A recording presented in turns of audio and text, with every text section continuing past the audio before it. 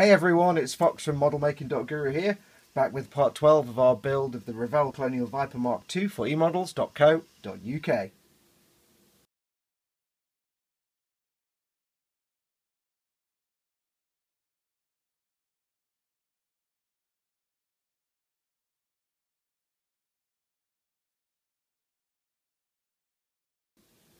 So we're back. Right, let's crack on.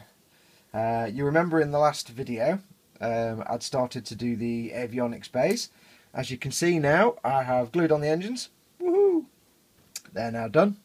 I've painted the side engines and I have finished the avionics bays. They're all done. I shall give you some close-up looks. Let's give you a squiz.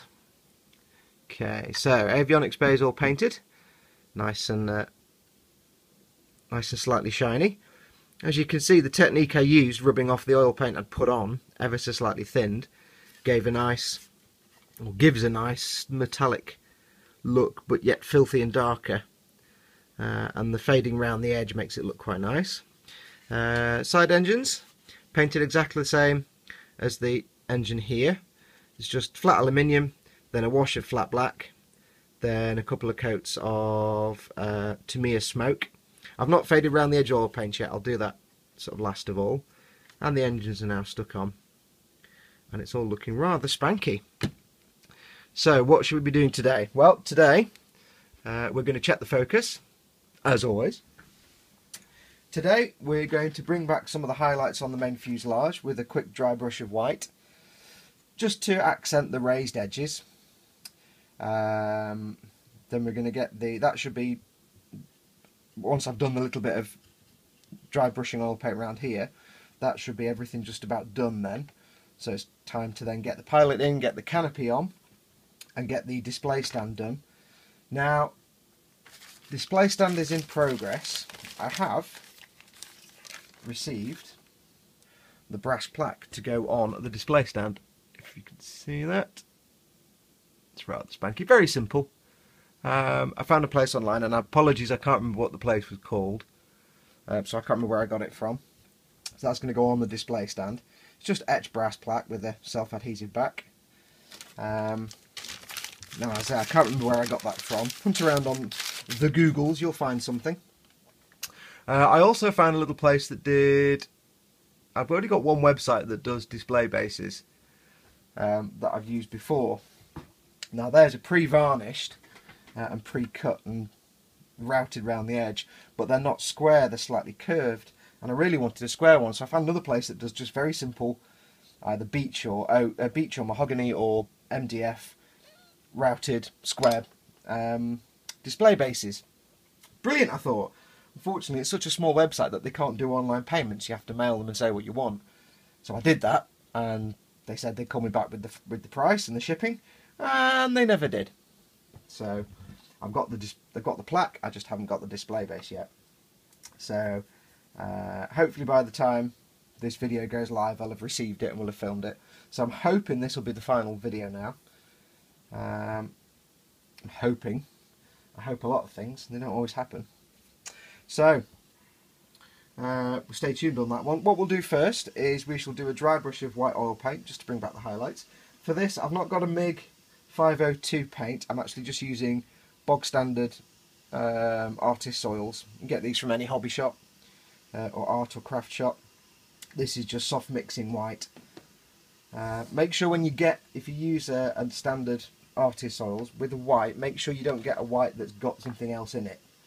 I did get one white that was iridescent white, and it looked great, apart from I suddenly realised afterwards it had little metallic flecks in it, which were no use at all. So that got thrown away. Okay. All we're going to do is we are going to dry brush, as we've done before, so I don't need to explain it to you. But we're just going to go around all the white areas of the ship. As you see, it's not white anymore. But this will quickly change. And this is just for subtle accents and maybe to fade some of the decals. So I've got two brushes. A fat chisel edge brush and a small chisel edge brush, both very soft. So we shall crack on. I'll try and do this as quickly as I can now because I want to try and make this the last video. So before we do that, let me just double check the focus. Yes. Right, so you've seen dry brushing before, you know how it works. The problem of doing white paint on white tissue paper is you don't really know how much is left on because you can't see the paint. Okay, now as always, same process as before, just simply getting the raised edges, trying to avoid anything that's not actually white, and this is going to be almost imperceptible. It's really just to get the edges to show up.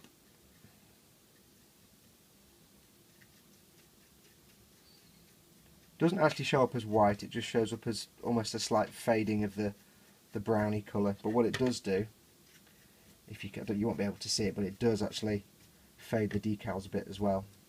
So I'm really just going around the edges, but I'll probably do some on the panel itself.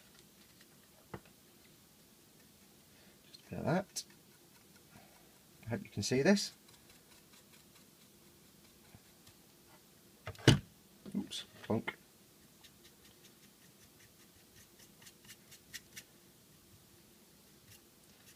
You can rub it with your finger a bit if you want to blend it.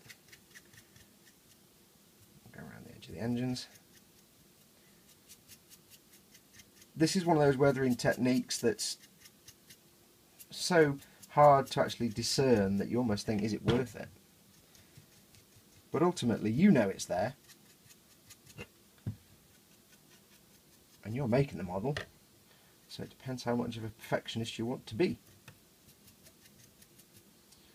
If you're a good model maker, you want to be a perfect perfectionist.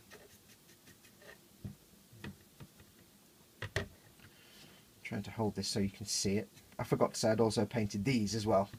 The little, what I keep calling the pitot tubes. Don't actually know what they are.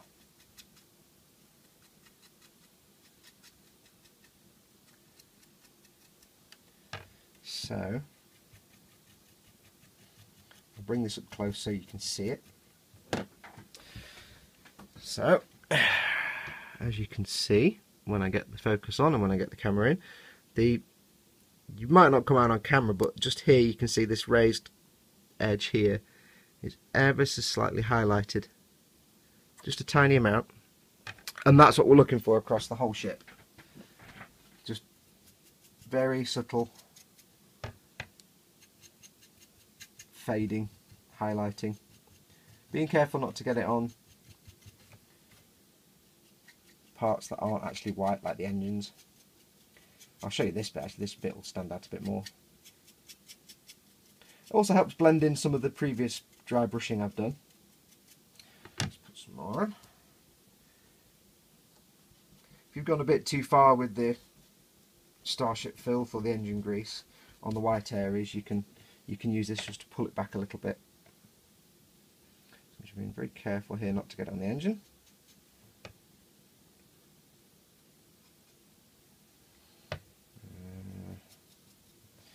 Right, so I'll show you that. Might get a better idea. If you see this part here, this little raised edge, that's just a slight, I don't know if you can see it on camera, that's a slight highlight. Fades out the decal a bit. If you weren't doing lots of Starship filth and other weathering and weren't making it dirty, it'd be a good way to just tone down bright decals. So that's all I'm doing. It'll probably take me about an hour or so to do all this, so I'll go around the rest of the ship. Leave it to dry as always, because it's an oil paint. I'll leave it to dry for 24 hours. And when we come back, we'll get the pilot in and we'll get the cockpit canopy on. So, you know what I'm going to say. Back in a minute. Okay, right. The white dry brush has now had time to dry. It's a very hard to see effect, but I know it's there, and I'm a bit of a perfectionist like that. All that remains now to do is put the pilot in, stick the canopy on, and stick it on the display stand. A bit of a delay between the last episode because I've been waiting for the display stand to arrive. So, right, so without further ado, because this will be the last episode, so I don't want to hang around too long. First thing I'm going to do, because this has been going on for weeks and weeks and weeks, I'm just going to dust inside the cockpit, make sure there's nothing in there. This kind of little fan-shaped soft brush is great for dusting. So if you don't store your models in a display cabinet, if you have them on a shelf somewhere, they will pick up dust. So this kind of a brush is ideal for getting rid of dust and nonsense. So get you one. Give the pilot a quick dust. Now I did leave his butt unpainted, but because there's paint on the seat, I'm going to use super glue for this. Now he can be a tight fit, and I can't guarantee this is going to work. So fingers crossed. Let me just get my space helmet of ink. I've got a new space helmet. Actually, my old one. Let me just double check this focus as always. My old one is absolutely fine when I'm just working by myself, medium to close up. This one has 5 different lenses that go from no different to normal to electron microscope close up, and it's also got a little light. So thanks to my mate Andy Busby who bought this for me. But this one's got a lens in that means I don't have to get up close to the model, so hopefully you won't get my head in shot. Of course this could all be horribly wrong, and you probably still see my head, so hey. Right, so I have some Tamiya super glue, Tamiya CA glue. Can be hard to get hold of, so if you can find somewhere that can get some, grab a few. This is indispensable. It's really thin super glue, so it's perfect for this kind of modelling. Normal super glue from a tube can be alright, but if you get the thick stuff it's really stringy and then you're just fighting strings of glue everywhere, so yeah, try and avoid the normal tube stuff. Right. Oh, on a plus note, just while I remember as well, eModels have now said that they're about to start stocking Tamiya Super Thin, which I've been trying to get hold of for ages. It's a liquid poly like the Humbrol stuff and the Tamiya cement, but it's, as the name suggests, super thin, so it's great for just brushing into little panel lines and joins and things like that. It's always been hard to get hold of in the UK, but eModels are going to be stocking it soon, so check out eModels' new website, which has now been updated. It looks fantastic. Check out eModels' new website, which has all the spankiness. And to get yourself, when they have it, get yourself some of their liquid cement. Their thin, Tamiya Super Thin. It's really, really good. Right, let's get this show on the road. Some tissue. Yeah, is my kitchen roll? There's my kitchen roll. Okay, this shouldn't take too long. So I'll just make sure I've got some cement coming out. Yep, all the cement coming out. Okay, I'm having some visor issues here. Hang on. It's a live show, folks. Well, live when I'm filming it anyway. I think I've actually got the worst possible lens here. Right, so I'm going to put some super glue on the seat. Hope you can see all this. I'm going to be quite generous because I need the pilot to stick in place, and you're not going to see this anyway.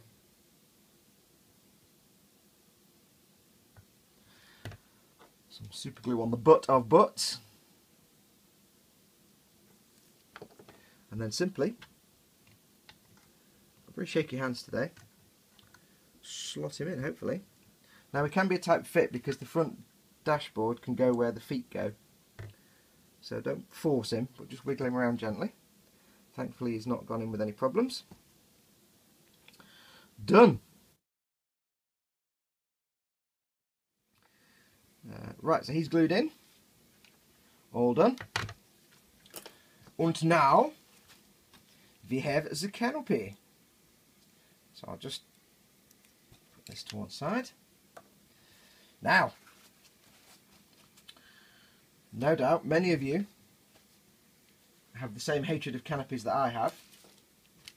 I hate them. Let alone the fact that you end up scruffing them, scraping them, getting residue on them, making them completely rubbish, checking your focus. That's a living nightmare, but then gluing them on as well. You need to use the right products. You can't use normal plastic cement because that will fog up the clear plastic. So you have to use special cement. Now I've had this in a bag ever since I painted it. So I'll just check it against the light. It's a little bit dusty. Don't quite know how. So I've got my Dodo Juice extra soft buffing towel, which you can get from all good detailing supply stores. It's actually for car detailing, I think I explained before, but it's brilliant for, because it's so soft, it's brilliant for canopies. Apologies if that was out of shot. So, also make note I'm wearing gloves because I don't want to get any nonsense on the clear part. Now the canopy should just slot in thusly. It's got a little thing to lock in as well. I'm not going to push that down just yet. I'm going to dry fit it, make sure it fits.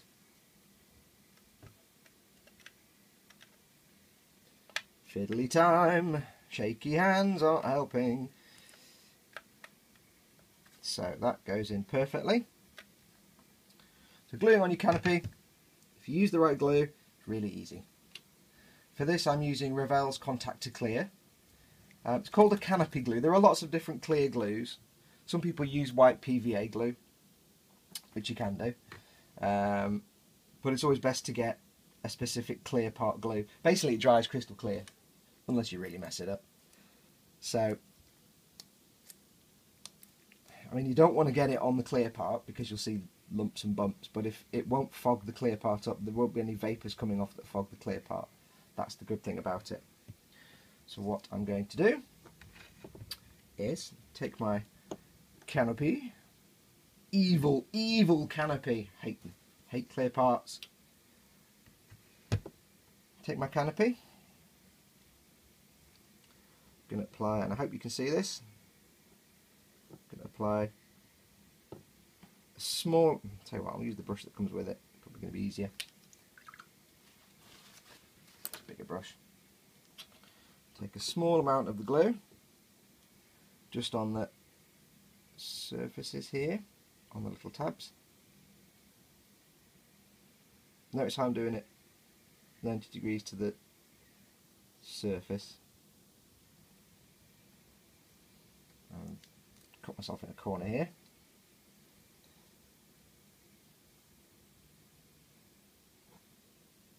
So glue on, and then simply drop it in place. And if I'm lucky, it should go in without any problems, he says, as it goes in with problems. Now the thing with canopy glue is it doesn't stick very much straight away.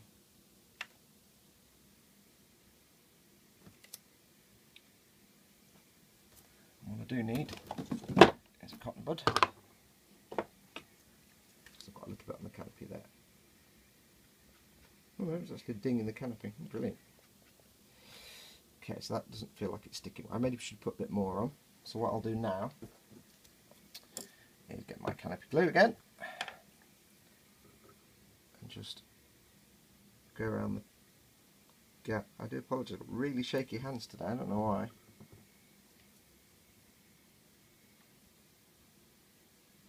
Just feed it into the little gap.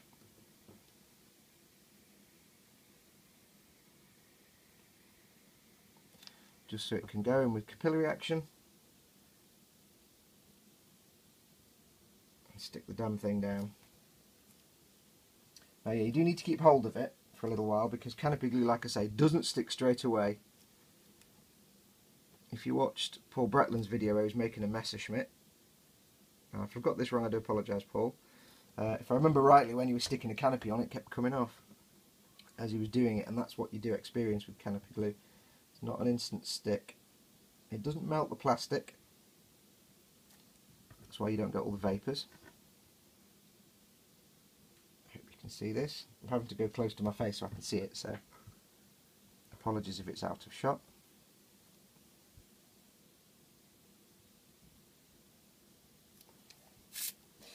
That's it. So I'm just going to hold this for a minute and let it stick. So yeah, it doesn't melt the plastic to make the bond. It just, well, nobody knows how glue works. It's a mystery. It just bonds to the two pieces. So you don't need to worry about having an unpainted surface so much because you're not looking to physically bond the plastic, not looking to weld the plastic. So I'm going to hold this for 3 or 4 minutes. So I shall not film that because it'll be very boring. And when we come back, we shall do the display stand, and then a couple of little pointers I need to do on the build, just because I've forgotten things I've forgotten to say over the course of the build. So, you know what I'm going to say. Back in a moment. Okay, canopy's on. Hoorah! All glued in. I've brushed some... Where are we? I have brushed some, dropping it there, Humbrol acrylic matte varnish, just around where the glue was. Just checking my focus, you know what I'm doing. I've had some, oh yeah, I just noticed, by the way, watching that other piece that I've just done, where I was gluing the canopy on, I noticed the focus was completely out for ages, so I do apologise for that. Yeah, so I've got some Humbrol matte varnish. Normally when I varnish I use a spray varnish, but this is just for touch-ups. So I've gone around where the canopy glue was. After I'd finished filming, the canopy actually just came straight off. I hadn't put enough glue on the canopy, so I put more glue on and stuck it back on again. The canopy glue does glow, does end up a little bit glossy where it goes on the bodywork of the model. So we've just gone around the edges with some matte varnish, and that should hopefully hide it. It's still drying. I did notice as well, when I'd finished, that I had managed to get some canopy glue on my glove and on the top here and on the bit there. So I didn't panic. If you should use canopy glue and you do get it on the clear part where you don't want it, don't suddenly panic. You've not written your kit off. If you're fairly quick, once the canopy is glued in place and isn't moving, I use this stuff, Goo Gone. I had to hunt around to find it after reading up on the internet that this seems to be the best stuff to use. If you do get something on your clear part like glue, not so much plastic cement, because that's never going to come off, that's going to change the shape of the canopy, but if you get like the canopy glue which doesn't melt the plastic, or even just little bits of schmutz or finger jam or whatever you get on there, just get a cotton bud, just very gently rub it over the bit that's affected, and then just use a soft towel like my Dodo buffing towel just to take it off. The reason you don't want to press down with the hard cotton bud is because you'll scratch the canopy. So if you can find some Goo Gone, I think it's from the US, it's basically a citrus tar and glue remover. Now there are lots of citrus tar and glue removers around, we come across them all the time in detailing, but I found Goo Gone's really good. Just a tiny amount gets rid of it, so that got rid of all the schmutz on there. That's now glued in. There is a slight imperfection in the canopy here, you won't see it, but I can't do anything about that. There was some schmutz around it that I've cleaned off with the Goo Gone, but it looks like a scratch or a slight manufacturing defect, so I can't get that out. I mean, I could have polished it, but I didn't notice it till I glued the canopy on, so, or till I was gluing it on, if you saw. One last thing I'd forgotten as well, so I'll show you now. There's one last little bit of weathering I wanted to do, and I completely forgot. I want to add a little bit of zing to these engines, and I'll show you exactly what I mean. This will take 2 seconds. This is a graphite pencil. It's just a stick of graphite. Exactly the same as you get in your pencil, basically. So it's a pencil without the wood part. Gets off on your hands, so make sure you wash your hands after using it. All I'm going to do is scrape a little bit off. It goes everywhere when you do this, so do be careful with it. Scrape a little bit of this off.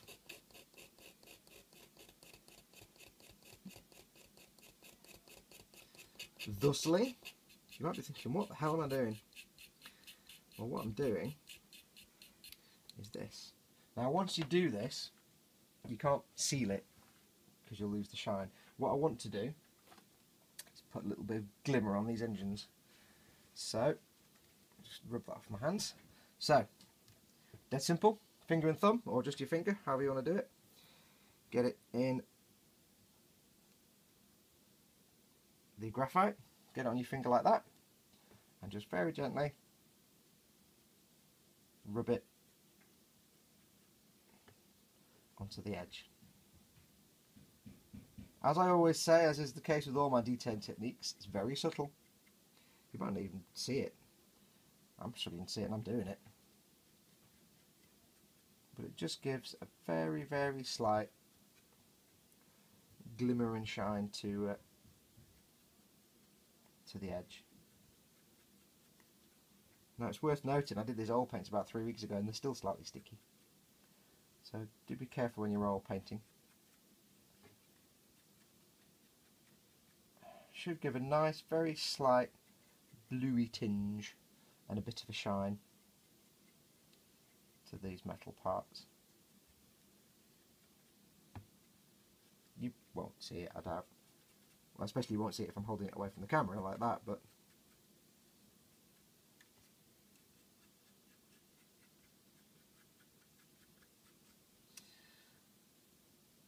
that's that. I'll just quickly show you that, if I can avoid getting graphite on my camera.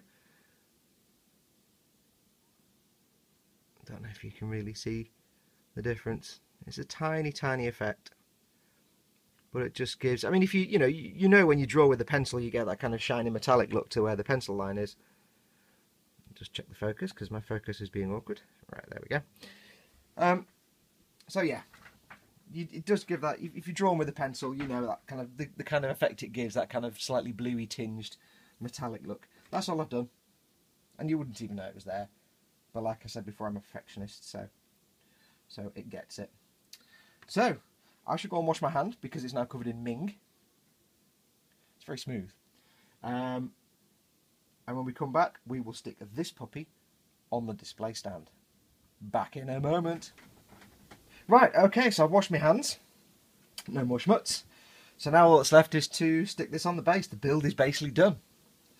When I do display bases, I do it one of two ways. I either go for a pre-made base like this one, if I want it to look classy and spanky, or if I want to paint the base and have some sort of design on it, I'll either go to my local wood supplier and get a piece of wood, but can be a bit of a fight with them sometimes. They can be a bit difficult, so I've also been trying to source places online to get pieces of wood. I don't have any of the woodworking skills at all to do anything like this. I don't have the tools, the know-how, so I don't even bother. I'll simply buy a pre-made one. I was going to do a painted base for this, but sadly I've only just been able to find somewhere online that can do any size, any shape with routed edges type pieces of wood that are not varnished, so I can paint them. But that hasn't arrived. It's going to be a while before that arrives, so I'm going to go with the pre-made base. This puppy I got from a company called allwoodsdirect.co.uk. I think that's the URL. They mostly do trophy cases and things like that, but they have a few stands, display bases, little pedestals and things that are really nice. Velvet underneath, self-adhesive so you can not mess it up. They also do etched plaques, either brass or silver, and they can etch in whatever speech you want. And they're just self-adhesive as well, so line it up and stick it on. So we've got the base. All we're going to do is take the brass rod. This is the same brass rod I've had the model in all along. All I've done is bend it, literally bend, and sanded it apart from the very top and bottom where I need them to fit. Drilled a hole in the base with a pin vise. I think this is a 2.5mm brass rod. I happen to have a pin vise that's just about the right size, so I've just pin vised that. I've not drilled it with a hand drill or anything like that. And all that remains to be done. I didn't sand the ends because these were almost a perfect fit anyway, so I didn't want to make them have a slightly less diameter and be all wobbly. So I stick the rod in the model. Don't really need to show you this. And then, holding the rod, not pushing the model down, that simply goes into the model base. And it will be still a bit wobbly still. There's still some play to it. It's not absolute tight fit. That's because you might want to pose it differently. I want to rotate this round a bit. If I can get my fingers on it. It's quite a firm fit in here, so this gives me some rotation because it's just foam inside and it's holding it in place, and this can be moved around if I want to change the position. But that, my friends, is that. We are done. Build complete, painting done, on the stand, goes on the shelf, done. I'm quite proud of that. Couple of handy hints that I've meant to point out in other episodes, or some handy hints. Or well, one handy hint that I will tell you now, and I meant to tell you ages ago when I was doing the decals. When you go into the decals, you'll see on the decal sheet there's a call out for decal 39 that goes here above the avionics bay, and it's the same on the other side, 39. However, it also says to put 39 under the exposed engine, and the same on the other side. Now, I may be not good at maths, but that suggests to me that there should be 4 number 39 decals. There aren't. There are 2 in the kit. There are 2 39s and you're supposed to put 4 on. So, decide before you start whether you want the decal 39 to be here and here, or there and there. I nearly did these 2, and then that would have gone horribly wrong because then I've used both of them and there'd be nothing to put on this side. So, if you want 39 on the avionics bay, they do actually have a fair few spare beware of blast decals, so I put them underneath the engine on the side. So yeah, it's a bit rubbish that they don't give you the right decals. But we're all done. Now I've finished building it, and now I've built both the Mobius and the Revell Viper, which are basically the same kit. There's not much between them at all. I would say if you have a chance and you have the option, go for the Revell kit, not the Mobius kit. The kit itself is a brilliant one for a beginner because it's not too complicated, not a lot of parts, some minor filling, which I kind of messed up, some minor filling so you can get your teeth into that. But the big difference with the Revell kit and the Mobius kit, apart from the fact the Mobius kit's not distributed in Europe really, or it's hard to get hold of, the Revell kit is the European version, is the decals. The Revell decals are far superior to the Mobius ones. They're crisper, they're clearer, and they don't fall apart when you move them around. So if you have a choice, go for the Revell. If you can't get the Revell kit and you can only get the Mobius kit, if I remember rightly, there are some third-party decal sets out there. Or you might be able to get the Revell decals from Revell even though you've not bought their kit. There are also third-party brass etch, photo etch parts from Paragraphics, P-A-R-A-G-F-X, I think, available to put custom photo etch brass details in the cockpit, in the avionics bay, and on the engines. They're quite good. And if you're going to light it, they have parts so you can hollow the engines out and put the grills in the back if you're going to light the kit. It would be a very good kit to light, actually. I don't do lighting, I'm not that way inclined. So, that's everything. I really hope you've enjoyed watching this, and I really hope I've been able to teach you at least something useful in all of these. It's been good fun doing it. I'll post some pictures up of this in a moment when I finish waffling on, so you can have some proper looks. But for a full gallery of pictures, go to my website, which is www.modelmaking.guru. That's .guru. That's my site. I've got a blog and I've got other builds and write-ups of builds and galleries of other things. I also have pieces for sale as well because I end up selling most of these. It's probably up for sale at some point. But it's modelmaking.guru. I want to thank the guys at eModels for letting me do this and for sending me this kit. It's been an absolutely great time. It's taken forever, but I've really enjoyed it. I've enjoyed hopefully teaching you guys something, and I've made some good friends in the process through eModels and through the whole experience. As I always say, go to emodels.co.uk. It's their brand new website. It's all funkied up now, so it looks great. Everything from models, equipment, brushes, paints, glues, cements, anything you need, most likely they'll have it.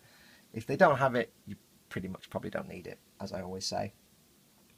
But yeah, go to eModels, make them your supplier for your stuff because they are top notch. They're a really good gang of guys, a little bit insane sometimes, but yeah, they're a really good gang of guys.